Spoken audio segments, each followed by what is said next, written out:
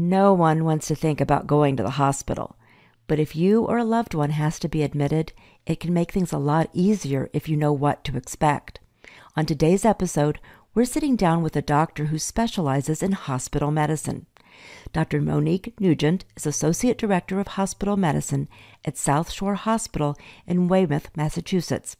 She literally wrote the book about what to do when you have to go to the hospital, including some things you can do now to be prepared. We'll also get some behind-the-scenes insights into the hospital world so you can be an active partner in your healing journey or be an effective advocate for your loved one.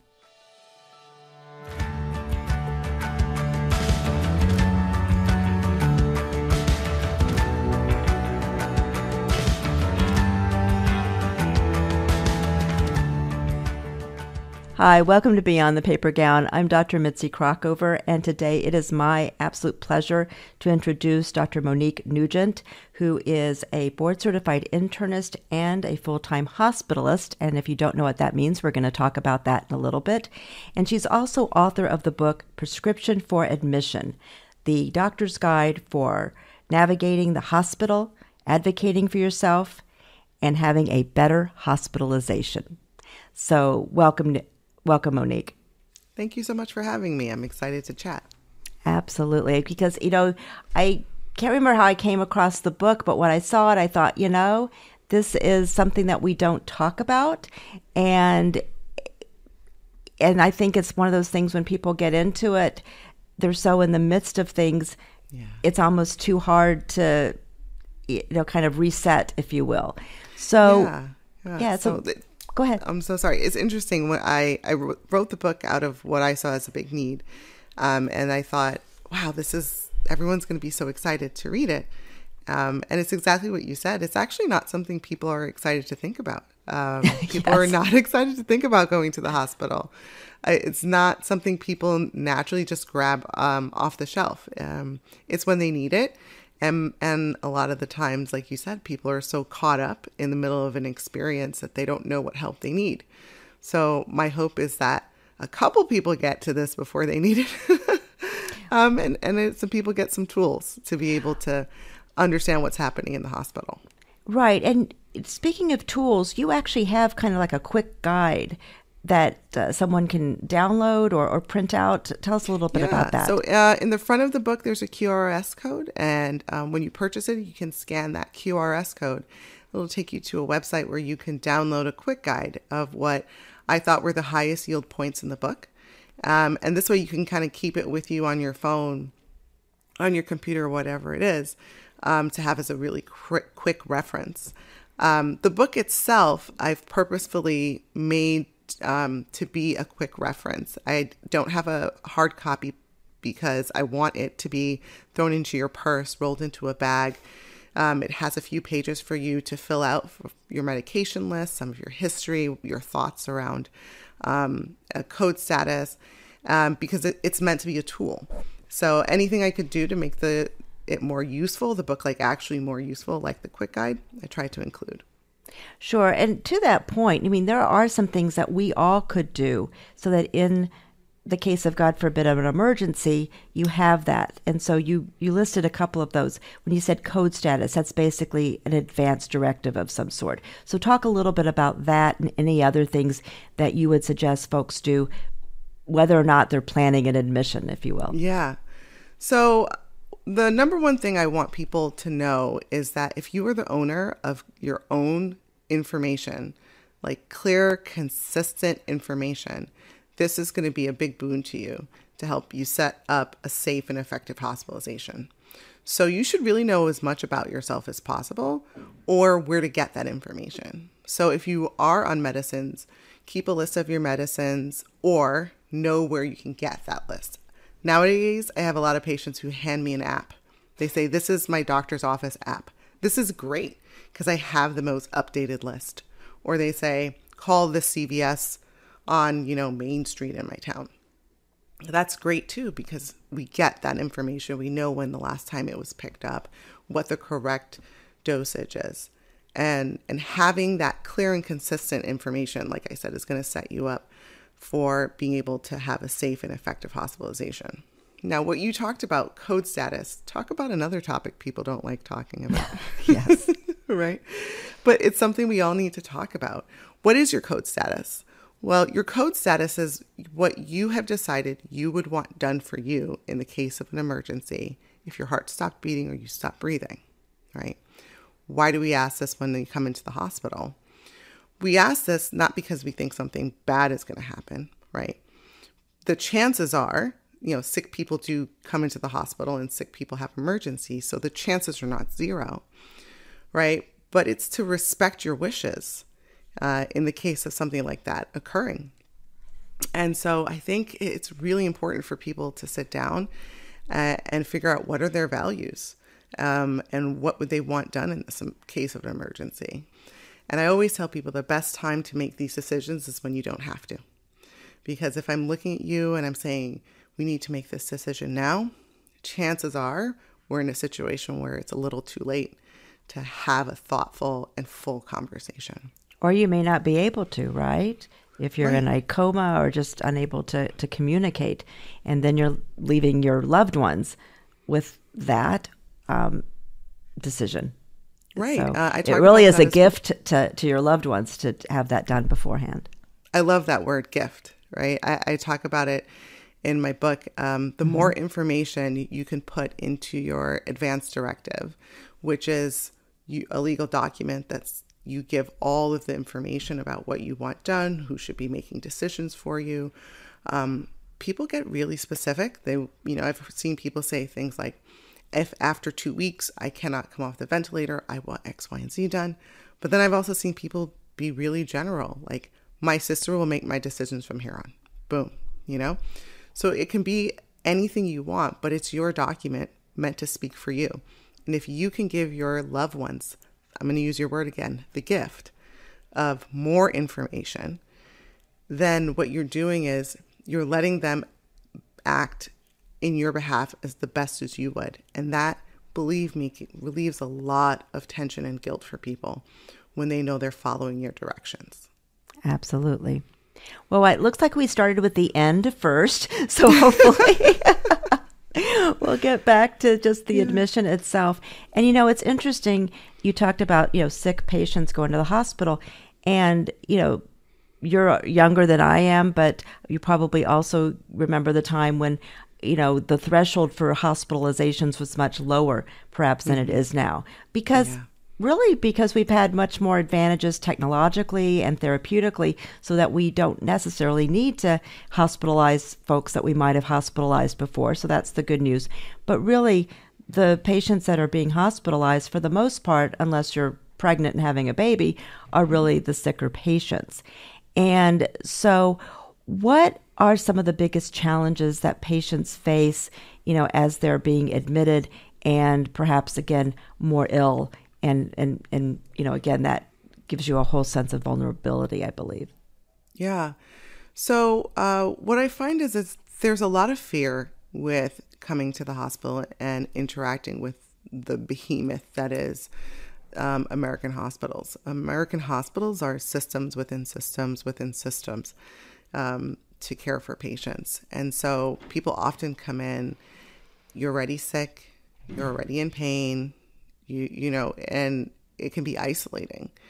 And so people often struggle with feeling out of control. And I think a lot of that has to do with their support system and information. And information comes down to communication. If there's not consistent communication, and consistent doesn't have to be like moment to moment that you get every update. You can say to the care team, please call me if there are changes with someone's respiratory status. Please call me every Tuesday at 3 p.m. Please call me every day at 11, or whatever you come up with. But if there's not consistent, clear communication, if somebody doesn't feel like they have information or the team doesn't have information, this is where people start feeling uneasy and things kind of can fall apart. That sounds like a really great plan, but as you and I both know, it doesn't always get executed depending on who's who's providing the care. we're so dependent on nurses to do that for the most part, but shifts change and so forth. So, and then going back to you and I were having a conversation before about hospitalist. So let's move into that a little bit in terms of trying to communicate with someone who's really changing shifts every 8 hours or every 10 hours. So what's your best advice to someone to try to manage that? Yeah. So we'll unpack a couple of points in that question. So how the team who cares for you spends their day really kind of depends on, like you said, the shifts that they're set up in. An academic institution will have people seeing patients in a different way than an institution that doesn't have residents or students. But what will happen everywhere is you will have a primary care team, a team that is responsible for getting the work in the days done, right? When does stuff happen in a hospital? Happens in the daytime, as it happens kind of anywhere else. So from around like 7 a.m. to 6 or 7 p.m. is when like most of the bulk of hospital work gets done. Because, hospital work depends on the whole system to care for patients, x-ray techs, speech pathologists, EEG techs, and those people keep kind of working business hours as well. So what I always say to people, and what I've said in the book is like, you want to be communicating with that primary team. If you're calling the hospital at like 11 o'clock at night, the chances are that the person who's working that night doesn't know the daytime workings of what happened. And they're going to be going through the chart and kind of coming up with what they believe is the thing that's happening, versus if you're talking to someone at 11 a.m., right? That is the person who is going to be doing the bulk of the work, the admissions, the discharge, talking to the specialists. And so I try to tell people, make sure you're talking to that primary team, because it can be frustrating and very disappointing if you are talking to someone who's not particularly well versed in what's going on, right? So that's the first thing. The second thing is setting an expectation around communication is really a two-way street. I have had a lot of experiences where a patient's adult child will come in on day 3 or 4 of the hospitalization and say, "I've never heard from you, doctor. I have no idea who you are or why my mother's in the hospital." Yet I've been seeing a patient who is awake, alert, oriented ×3, able to make her own decisions. When I say, "Is there anyone else you want me to talk to?" "Oh no, I updated my daughter." Right? And so there are rules around who we communicate with and how, right? And so it may not be inherent to the physician, the nurse, or whoever to call someone's daughter if they don't know that that's the expectation. And so the expectation for who should be communicated with should be set pretty early. And I would assume along those lines, you would also prefer that there might be one family member that's the designated, information person, if you will, so that Yes. you're not calling multiple family members. I had a friend recently whose brother was in the hospital, and she took it on herself to be the point person, and then she would do a group text to everybody that needed to know, and then she would take their questions and then, be that conduit. So is that something that you would suggest? I would definitely suggest that. In my years of doing this, I've gotten into that practice, and I say it in the book, to find one touch point, one person whose job is going to be then to communicate with the rest of the family.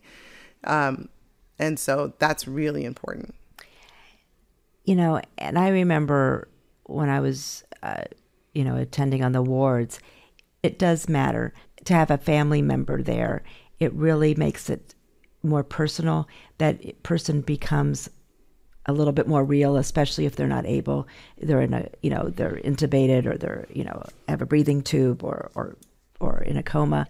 The other thing that I've seen is that, again, for those patients who are maybe out of it, that notes written to say, "This is my dad, and he is, a retired professor of medicine," and just to kind of give some kind of profile that this is the person that you're seeing in this bed is not the same vibrant person that we know, and we want you to know how important he is to us. Yeah. So the nature of my work means I come in contact with a lot of older folks. And something that's really important to me is to ask their loved ones, what is their baseline? What are they really like? Because you're right. You come into the hospital, they get very sick. They get very confused. You lay in the bed. They get very weak, can't walk the way they used to.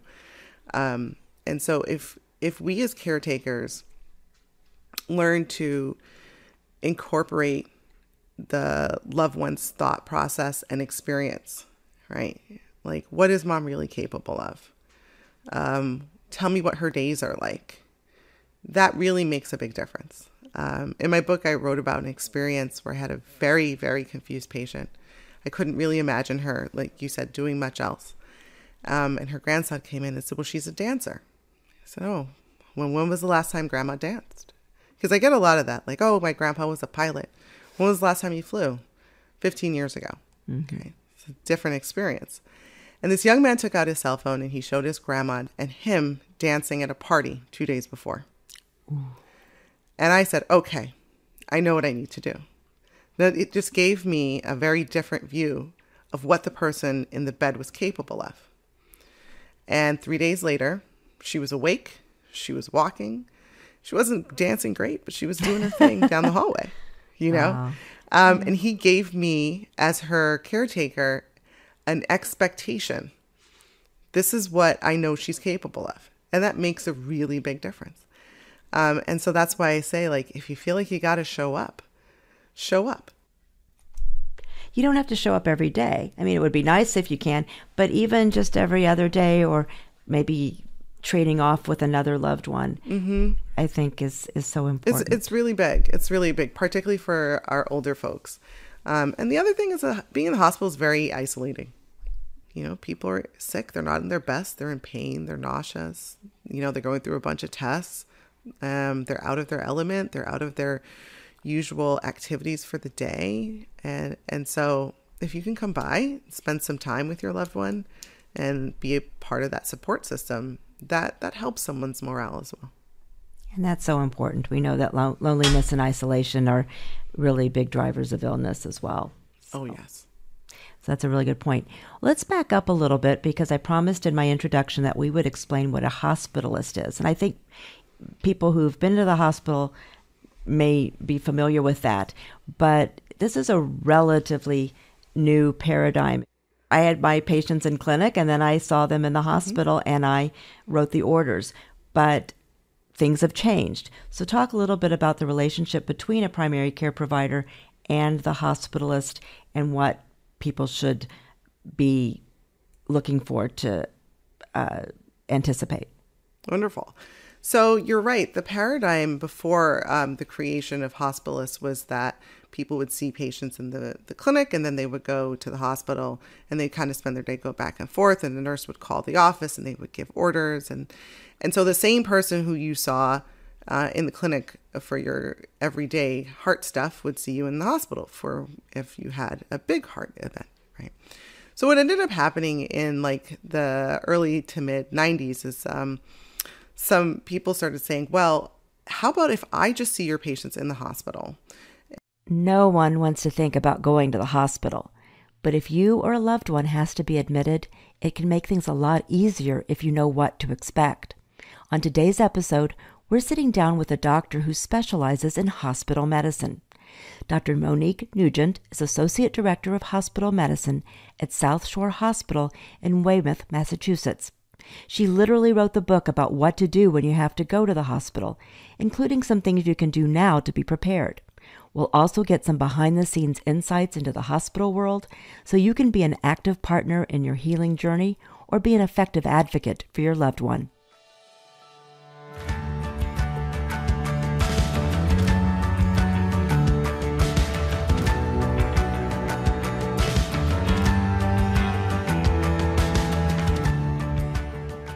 Hi, welcome to Beyond the Paper Gown. I'm Dr. Mitzi Krockover, and today it is my absolute pleasure to introduce Dr. Monique Nugent, who is a board-certified internist and a full-time hospitalist. And if you don't know what that means, we're going to talk about that in a little bit. And she's also author of the book Prescription for Admission, the doctor's guide for navigating the hospital, advocating for yourself, and having a better hospitalization. So welcome, Monique. Thank you so much for having me. I'm excited to chat. Absolutely. Because, I can't remember how I came across the book, but when I saw it, I thought, this is something that we don't talk about. And I think it's one of those things when people get into it, they're so in the midst of things, It's almost too hard to, kind of reset, if you will. So, so go ahead. I'm so sorry. It's interesting. When I wrote the book out of what I saw as a big need. And I thought, wow, everyone's going to be so excited to read it. And it's exactly what you said. It's actually not something people are excited to think about. People are not excited to think about going to the hospital. It's not something people naturally just grab off the shelf. It's when they need it. And a lot of the times, like you said, people are so caught up in the middle of an experience that they don't know what help they need. So my hope is that a couple people get to this before they need it.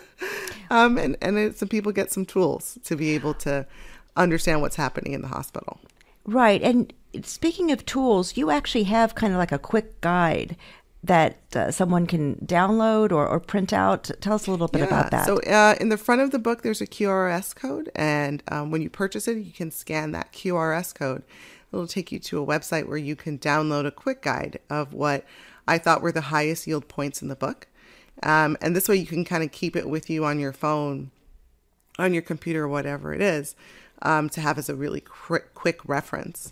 The book itself, I've purposefully made to be a quick reference. I don't have a hard copy because I want it to be thrown into your purse, rolled into a bag.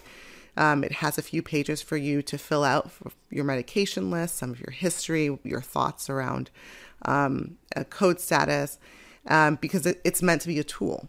So anything I could do to make it more useful, the book actually more useful, like the quick guide, I try to include. Sure. And to that point, there are some things that we all could do so that in the case of, God forbid, of an emergency, you have that. And so you listed a couple of those. When you said code status, that's basically an advance directive of some sort. So talk a little bit about that and any other things that you would suggest folks do, whether or not they're planning an admission, if you will. Yeah. So the number one thing I want people to know is that if you are the owner of your own information, like clear, consistent information, this is going to be a big boon to you to help you set up a safe and effective hospitalization. So you should really know as much about yourself as possible or where to get that information. So if you are on medicines, keep a list of your medicines or know where you can get that list. Nowadays, I have a lot of patients who hand me an app. They say, this is my doctor's office app. This is great because I have the most updated list. Or they say, call this CVS on, Main Street in my town. That's great too, because we get that information. We know when the last time it was picked up, what the correct dosage is. And having that clear and consistent information, like I said, is going to set you up for being able to have a safe and effective hospitalization. Now, what you talked about, code status, talk about another topic people don't like talking about. Yes. Right? But it's something we all need to talk about. What is your code status? Well, your code status is what you have decided you would want done for you in the case of an emergency if your heart stopped beating or you stopped breathing, right? Why do we ask this when you come into the hospital? We ask this not because we think something bad is going to happen, right? The chances are, sick people do come into the hospital and sick people have emergencies, so the chances are not zero, right? But it's to respect your wishes in the case of something like that occurring. And so I think it's really important for people to sit down and figure out what are their values and what would they want done in this case of an emergency. And I always tell people the best time to make these decisions is when you don't have to. Because if I'm looking at you and I'm saying, we need to make this decision now, chances are we're in a situation where it's a little too late to have a thoughtful and full conversation. Or you may not be able to, right? If you're in a coma or just unable to communicate, and then you're leaving your loved ones with that decision. Right. So it really is a gift to your loved ones to have that done beforehand. I love that word, gift, right? I talk about it in my book. The more information you can put into your advance directive, which is a legal document that's you give all of the information about what you want done, who should be making decisions for you. People get really specific. I've seen people say things like, if after 2 weeks I cannot come off the ventilator, I want X, Y, and Z done. But then I've also seen people be really general, like, my sister will make my decisions from here on. Boom, So it can be anything you want, but it's your document meant to speak for you. And if you can give your loved ones, I'm going to use your word again, the gift of more information, then what you're doing is you're letting them act in your behalf as the best as you would. And that, believe me, relieves a lot of tension and guilt for people when they know they're following your directions. Absolutely. Well, it looks like we started with the end first, so hopefully we'll get back to just the admission itself. And, it's interesting. You talked about, sick patients going to the hospital, and, you're younger than I am, but you probably also remember the time when, the threshold for hospitalizations was much lower, perhaps, than it is now. Because we've had much more advantages technologically and therapeutically, so that we don't necessarily need to hospitalize folks that we might have hospitalized before. So that's the good news. But really, the patients that are being hospitalized, for the most part, unless you're pregnant and having a baby, are really the sicker patients. And so what are some of the biggest challenges that patients face, as they're being admitted and perhaps, again, more ill? And again, that gives you a whole sense of vulnerability, I believe. Yeah. So what I find is there's a lot of fear with coming to the hospital and interacting with the behemoth that is American hospitals. American hospitals are systems within systems within systems to care for patients. And so people often come in, you're already sick, you're already in pain, and it can be isolating. And so people often struggle with feeling out of control. And I think a lot of that has to do with their support system and information. And information comes down to communication.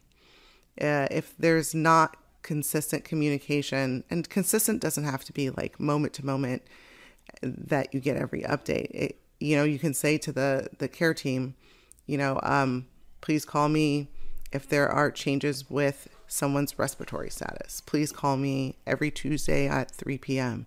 Please call me every day at 11, or whatever you come up with. But if there's not consistent, clear communication, if somebody doesn't feel like they have information or the team doesn't have information, this is where people start feeling uneasy and things kind of can fall apart.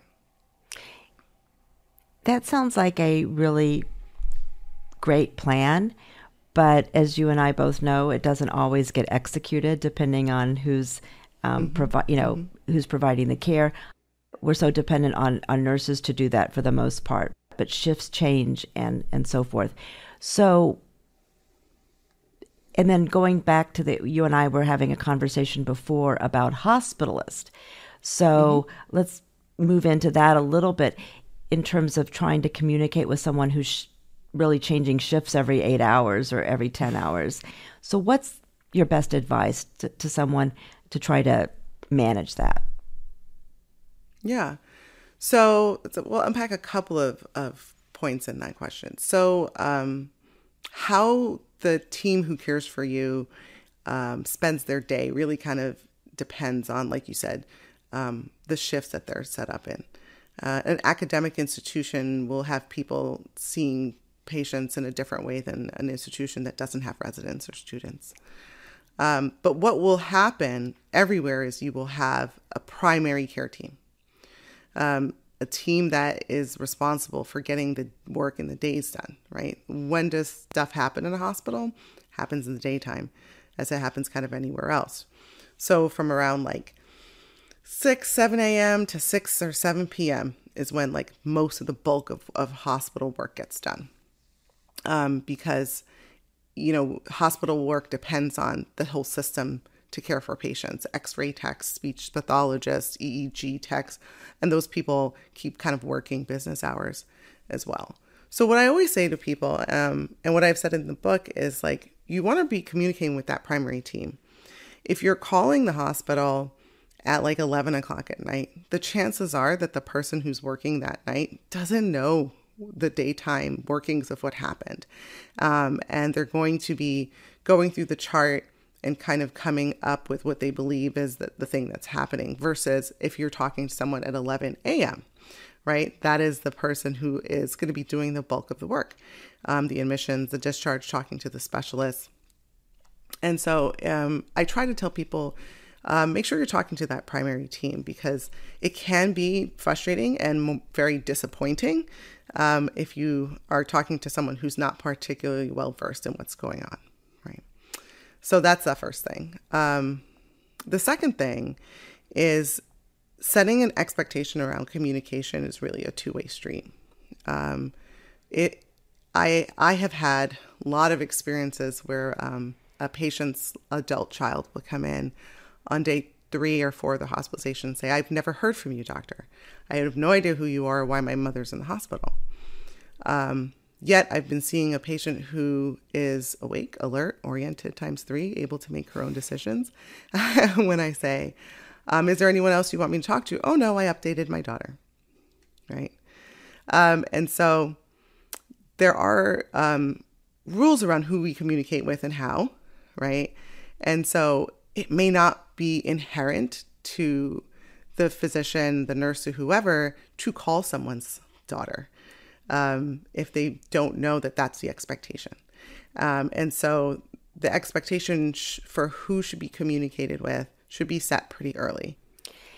And I would assume along those lines, you would also prefer that there might be one family member that's the designated, information person, if you will, so that Yes. you're not calling multiple family members. I had a friend recently whose brother was in the hospital, and she took it on herself to be the point person, and then she would do a group text to everybody that needed to know, and then she would take their questions and then, be that conduit. So is that something that you would suggest? I would definitely suggest that. In my years of doing this, I've gotten into that practice, and I say it in the book, to find one touch point, one person whose job is going to be then to communicate with the rest of the family. And so that's really important. And I remember when I was, attending on the wards, it does matter to have a family member there. It really makes it more personal. That person becomes a little bit more real, especially if they're not able, they're in a, they're intubated, or they're, have a breathing tube or in a coma. The other thing that I've seen is that, again, for those patients who are maybe out of it, that notes written to say, "This is my dad, and he is, a retired professor of medicine," and just to kind of give some kind of profile that this is the person that you're seeing in this bed is not the same vibrant person that we know, and we want you to know how important he is to us. Yeah. So the nature of my work means I come in contact with a lot of older folks. And something that's really important to me is to ask their loved ones, what is their baseline? What are they really like? Because you're right. You come into the hospital, they get very sick. They get very confused. You lay in the bed, they get very weak, can't walk the way they used to. And so if we as caretakers learn to incorporate the loved one's thought process and experience, right? Like, what is mom really capable of? Tell me what her days are like. that really makes a big difference. In my book, I wrote about an experience where I had a very, very confused patient. I couldn't really imagine her, like you said, doing much else. And her grandson came in and said, well, she's a dancer. I said, oh, when was the last time grandma danced? Because I get a lot of that, like, oh, my grandpa was a pilot. When was the last time you flew? 15 years ago. Mm-hmm. Okay, it's a different experience. And this young man took out his cell phone and he showed his grandma and him dancing at a party 2 days before. Ooh. And I said, okay, I know what I need to do.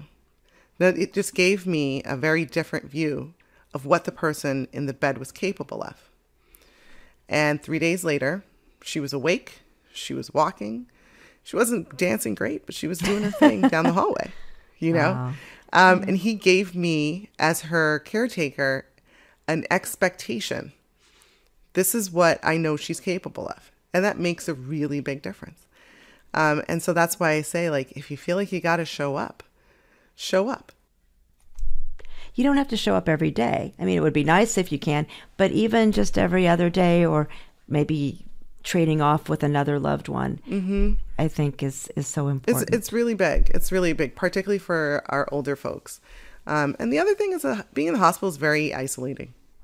You know, people are sick. They're not in their best. They're in pain. They're nauseous. You know, they're going through a bunch of tests. They're out of their element. They're out of their usual activities for the day. And so if you can come by, spend some time with your loved one and be a part of that support system, that helps someone's morale as well. And that's so important. We know that loneliness and isolation are really big drivers of illness as well. So. Oh, yes. So that's a really good point. Let's back up a little bit, because I promised in my introduction that we would explain what a hospitalist is. And I think people who've been to the hospital may be familiar with that, but this is a relatively new paradigm. I had my patients in clinic and then I saw them in the hospital, mm-hmm. and I wrote the orders, but things have changed. So talk a little bit about the relationship between a primary care provider and the hospitalist and what people should be looking for to anticipate. Wonderful. So you're right. The paradigm before the creation of hospitalists was that people would see patients in the clinic and then they would go to the hospital and they'd kind of spend their day go back and forth, and the nurse would call the office and they would give orders. And so the same person who you saw in the clinic for your everyday heart stuff would see you in the hospital for if you had a big heart event, right? So what ended up happening in like the early to mid 90s is some people started saying, well, how about if I just see your patients in the hospital and you stay in the clinic, and we set up a financial relationship that benefits us. And so the practice of hospital-based physicians, hospitalists, started around then. So it's a relatively young specialty in comparison to things like cardiology, right? And so what we as hospitalists do, and it's a paradigm that has kind of spread out from internal medicine to different specialties as well. But what we as hospitalists do is we only see acutely hospitalized patients. So what I tell my mom's friends, because if you can't tell your mom's friends what you do, you can't really, you have not been successful, right? So true. So what I tell my mom's friends are, if you come to the hospital, you're over age 18, you're too sick to leave, but you don't need the ICU. I'm going to be the doctor who will care for you for the rest of your time. And so what we do is we admit patients, we make plans for patients, we care for them through their hospitalization, and then